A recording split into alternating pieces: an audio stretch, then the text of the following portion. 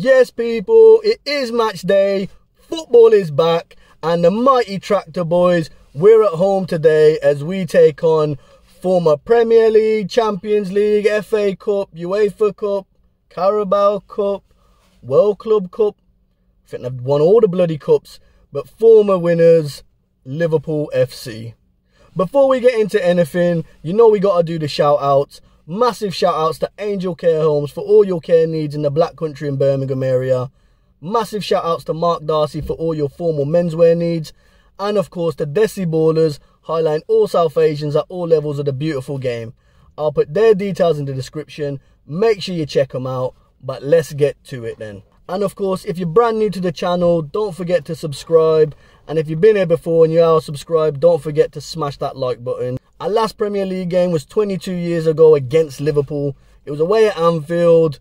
We know how that ended. It was a 5-0 loss. A certain John Onorisa and Nicholas Anelka were on the score sheets. But do you know which former Liverpool player was playing his last professional game before going into management? Put your answers in the comments.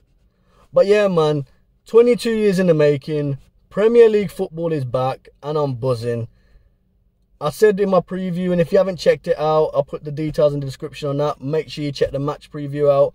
But I said then that I thought we would do well this season. So for me, I think it's going to be the 4-2-3-1 that we saw from last season. So in goal, I think, yes, Muric has been given a #1 spot. Looks very good goalkeeper.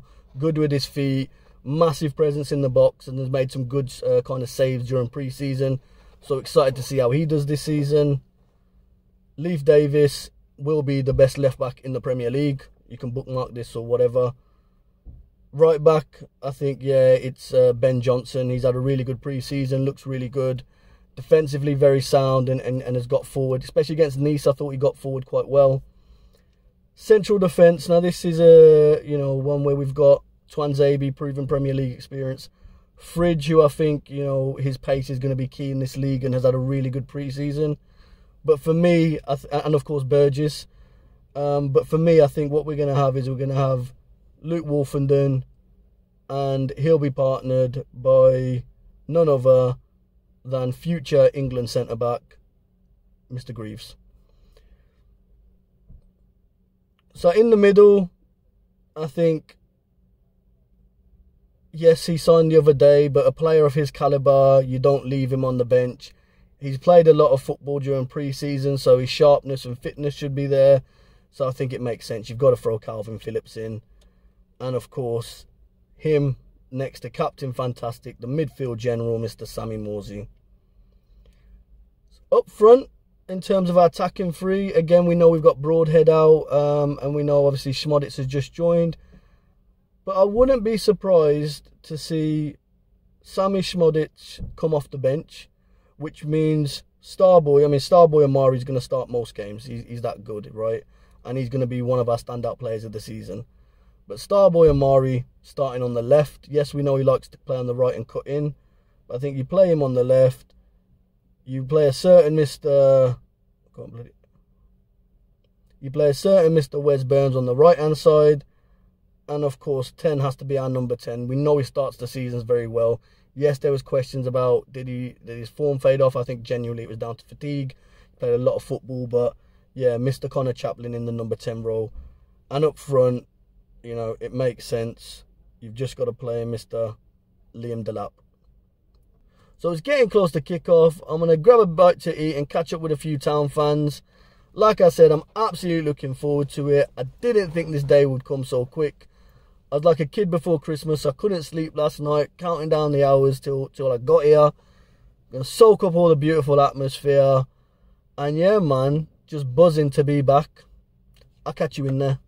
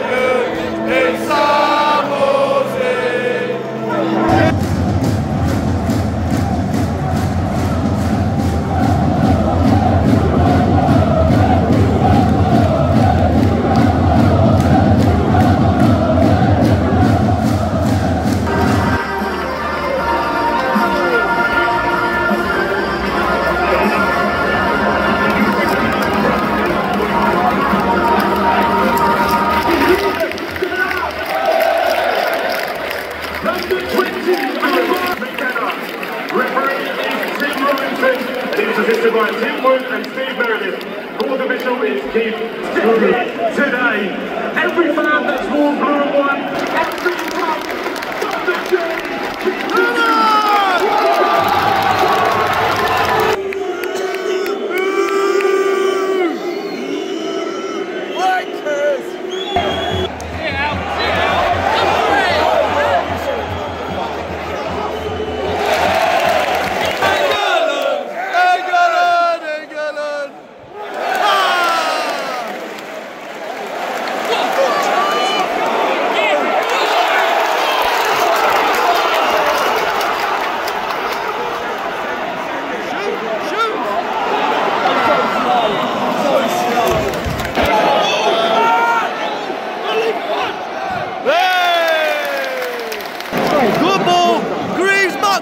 Bang, 1-0.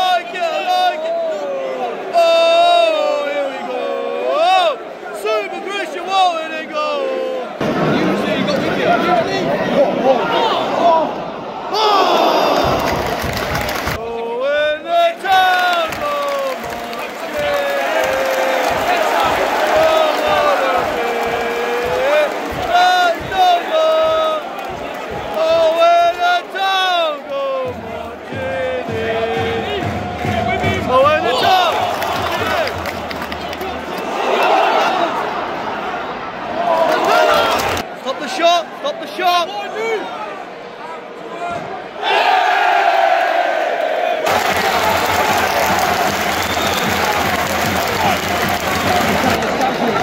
Come on down! In the summertime when the weather is fine, I've got Wesley Burns running down the line. In the summertime, I've got Wesley on my mind.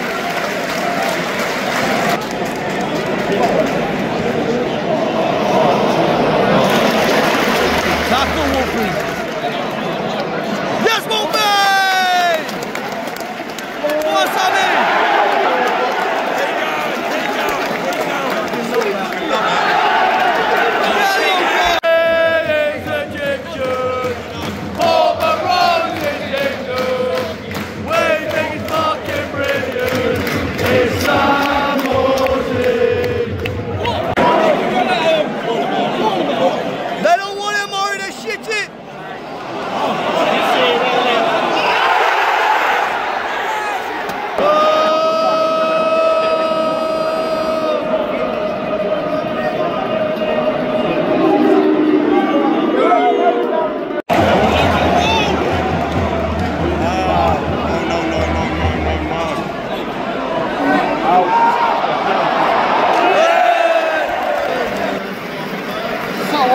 Substitution for Ipswich Town leaving the crew of play number 7, Wes Burns.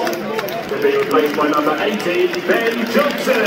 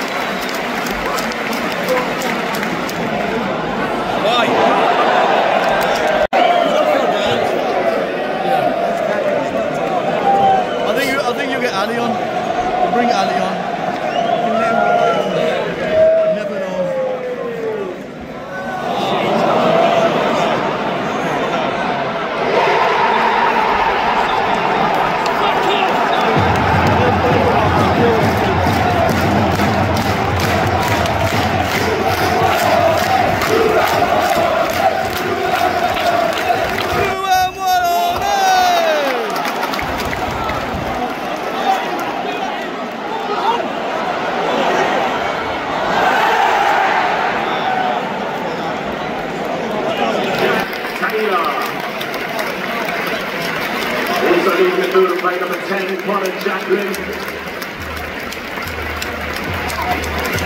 The midfield played by number 11, Marcus Arne. At least we want a result.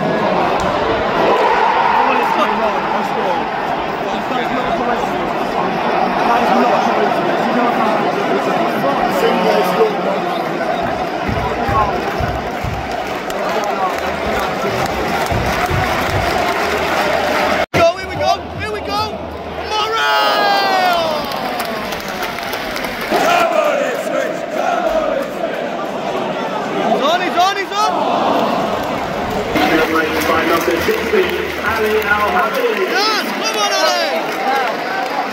Also in the middle of play, number 40, Axel to David.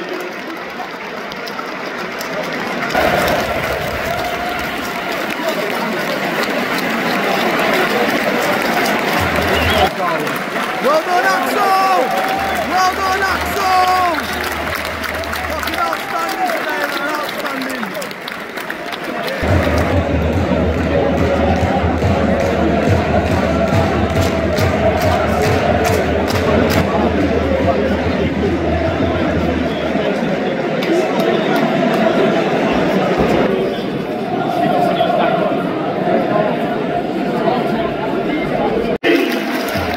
Thank you to all our away supporters.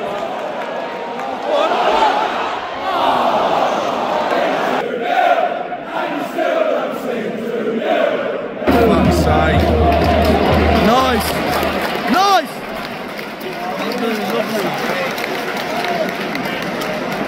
Come on, Schmodic. Schmodic is good. Oh! Bravo!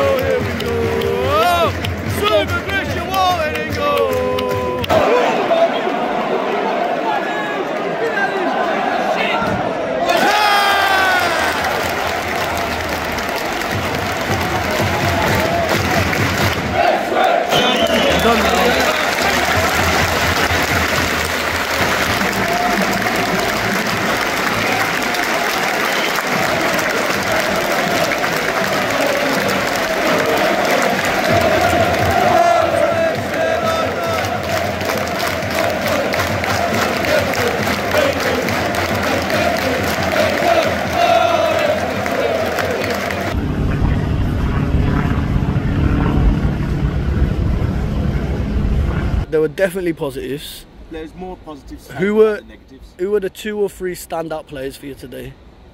Amari had a solid game. I think Davies did well. Davies did very well. Chaplin, I loved his closing down. Yeah, he loves that. He loves that. What about our? I've been told by neutrals that we're a League One team. You know, we've got a bit of an ageing midfield. What about that midfield engine, Mr. Sammy Morsey and Massimo Luongo? I don't think he put a foot wrong, if I'm honest. There was no, he didn't get a yellow, did he? There's lots of yellows, and Sammy didn't get it. He didn't even get a yellow. Yeah. But I mean, yeah, he's got loads of positive take from that. He was calm on the ball. Played a lot of people in. Yeah. I think I counted 2, maybe 3 clear-cut chances where he's played the ball over the top. Better touch. I think Sammy's really improved technically. Yeah, on another occasion, we would have scored those passes Sam played in. Ipswich Town in the Premier League. Survival, relegation, or better than survival, and look to that kind of... I reckon it'll be a good, it'll be a good fight for the second part of the table. I like that. I like that. 3 parts, Ipswich can comfortably fight in the second area of the league. It's a long old season. So what we're saying about that one then, peeps? Like always, make sure you smash this like button on this video.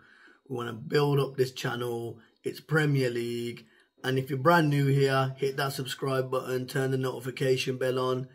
And if you ain't brand new and you ain't subscribed, then why not click subscribe? Like I said, it's going to be a big, big season. And to everyone that has subbed, love to you, man. Let's continue to grow this channel. We want to hit 1,000 subscribers. That's what we're aiming for, and we're hoping to get that by December this year. But let's get to it then. So after 22 years away, Ipswich Town were finally back in the Premier League. Just 3 years ago, I remember standing in that North Stand, celebrating Macaulay Bonne as he scored in the 91st minute on the opening day to get us a point. It's not 3 points, it was a point, it was a draw against Morecambe. 3 years later, we're going up against one of the biggest teams in world football, a team that's won everything there's to win. And we're not playing their under-21s in the Papa Johns. We're not playing their second team in the Carabao Cup. We're playing their first 11 in the Premier League. And you know what? That first half, I thought we did really well. But yeah, let's be clear as well. Liverpool in that first half were nowhere near their best. In the second half, yes, Liverpool come out with a plan and they stepped it up a level. But the goals, like, it was 5 minutes, like, got to the hour mark. And then by the 65th minute, they've scored 2 goals. And if you look at both of the goals, particularly the first one is just like individual brilliance from Salah. We defended well, and I'll go on to the performances later. We created chances. We still had our game plan. You know, get these 2 games out of the way in arguably the best time as well, because why not play him now while you're still building your squad? 31st of August comes round, the transfer window closes, you play that Fulham game, and then you have the international break and you start building the team, and you have, you know, I think, is it the Brighton game after the international break? I think that's where we're going to see a real difference. That's where we're going to see, okay, cool, this is what we're here to do. But yeah, very encouraging signs, man, and, you know, happy times to be an Ipswich fan. So let's get to some player ratings then. I thought all players 1 to 11, in fact, even the subs, and what, did we have 5 subs? So all 16 players were brilliant, you know, really did all the positive stuff that we've seen them doing in the Championship and the League One over the last few seasons. Leif Davis, I said he'd step up to the Prem, no problem, and he proves that. Yes, he didn't get as many attacking options, but, you know, he did obviously play the lap through for that, what should have been a penalty. Although I understand, and I haven't seen the replay, but I understand that maybe Davis's fingernail was offside or something. Who knows? The defensive side of Davis's game was really good as well. Made some really good tackles and recoveries. And really put his body on the line as well. Wolfenden, man, I need to shout him out because there's been a lot of noise on socials about, is he good enough? Can he step up? This, that and the other. And you know what? Just the journey Wolfie's had just at this club, you know. Been here his whole career. One of our own, local lad. You know, went through the ranks, went out on loan, come back and should have been in the League One team, but, you know, Cookie didn't like him for whatever reason. Bombed out and exiled by Cookie. Then finds himself back under McKenna. And he's been, you know, phenomenal at times. You know, he was alert all the time. Recovery was good, blocking, you know, positional sense as well. And yeah, you know, we know Wolfie is this ball-playing defender and he's happy to pass it around. But equally, Wolfenden's a very good centre-back as well. Let's not forget that. And Jacob Greaves, like Leif Davis, and possibly Wolfie as well, but definitely Jacob Greaves is going to the World Cup in America in 2026 and the Euros after that. Like, he's phenomenal. I said it during pre-season. I saw one of the games. I saw a few of them, but on one of the games I saw, I was like, he's different. He's different, man. And he's only like, I think he's only like 23. He's young. I'll tell you what, that 15 million or whatever we're paying, even if it goes up to 18 or 20 or whatever, seems like an absolute steal. Like, if Harry Maguire went from Leicester for £80 million, give it a couple of years, there's no reason that if we're an established team like Leicester were as well, that Greaves doesn't go for a similar fee or more. Delap, I thought he did really well. He's had a bit of a quiet pre-season, but, you know, each game he's getting better and better.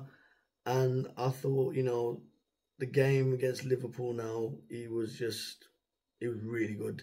Running power, you know, playing a lone striker against, you know, these types of players is always going to be a hard job.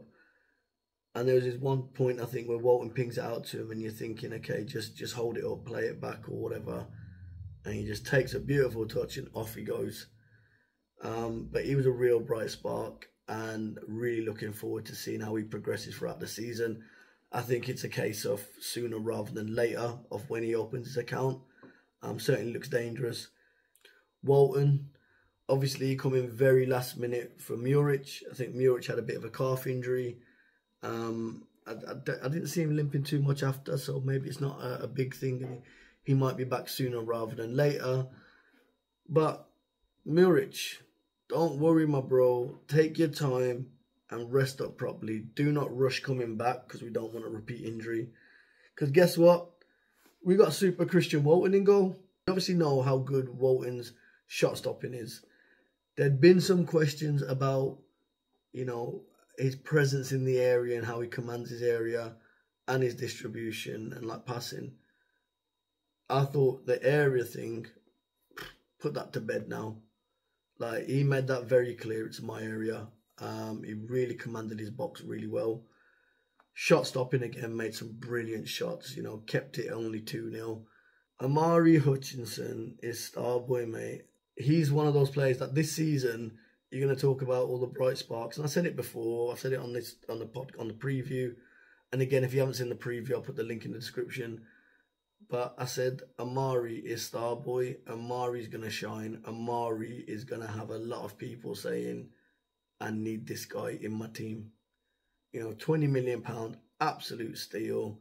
He's worth at least double that by the end of the season, if not closer to 60 million. Sammy Morsy, he's arrived in the Prem. And what a way to play. We saw the Egyptian King and Mo Salah on the pitch together. And that was wicked to see as well. But yeah, man, it was a really good performance from Sammy Morsy. You know, a player that's come through the ranks like many players. But yeah, he's arrived and he showed that he's a Premier League player, man. He showed that he could do this. And, you know, sometimes when a player gets a bit older or whatever, they're like, oh, you know, the stats, you know, the performances drop off or whatever. That's not been the case with Sammy. Like, Sammy had arguably his best season last season with us. And he might even have a better season this season. I'm not saying he'll get as many goals and assists or, you know, stuff like that. But it will certainly be, like last season, be one of the best players on the pitch week in, week out. So yeah, man, really good to see Sammy Morsy as a Premier League player, man. I just want to do a quick honourable mention to Ali Al-Hamadi, the, you know, Iraqi-born Scouser. It was, I understand he's a boyhood Liverpool fan. So he got his run out, but in doing so, he became a history maker and became the first Iraqi to ever play in the Premier League. So congratulations to Ali and his family and friends, and of course to all our Iraqi friends as well around the world. So yeah, man, congratulations, Ali Al-Hamadi. Programs. So I'm going to collect the programs this season. Obviously special season. They're a bit funky, this one. And I got a little thing here for the Liverpool fans, which is the 97 logo, the Justice for 97 logo, to pay kind of respect for the tragedy and the loss of those 97 lives in the Hillsborough disaster. But the program itself, it's done by a company called Call Me Ted. You know, like the song, Everybody Calls Me Ted. And basically what it says is, Call Me Ted is showcasing local creative talent by working on different artists to create a unique gig-style poster design for each of our Premier League home fixtures. We'll then be featuring them on our home covers. So that's what they're doing. They're a company called, like I said, Call Me Ted. And they can be found on all socials at Call Me Ted ITFC. But yeah, man, real positive game. Lots to take from it. I think, you know, a couple more additions that we'll get in. We've got a couple of signings coming in. I saw Ashton after the game. It did look like he had a big tub of cooking oil. So you know what that means. So yeah, man, on to City next week, and I'll see you there.